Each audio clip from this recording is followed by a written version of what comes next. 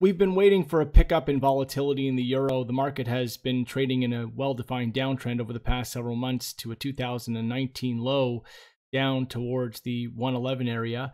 There is a lot of support into this zone here, and we actually believe that the market could see a reversal, a bullish reversal that triggers a pickup in volatility after such an impressive decline from the plus 3-year high from 2018.